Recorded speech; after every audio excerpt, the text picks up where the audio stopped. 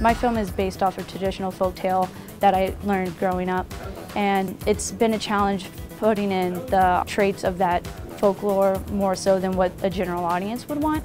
Your original artistic taste is the new look that anybody's looking for in animation, so he really tries to help you be you and get that translated into your artwork.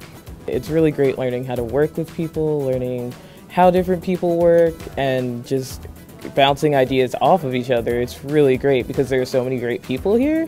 And I've learned that the collaborative process is also really fun. We have some students here who could very easily slip into a design role at one of the big studios like Pixar or DreamWorks, but there are students here who don't fit that role, but they're very good filmmakers. They could be making their own independent films, which is a very, very, very important part of the industry.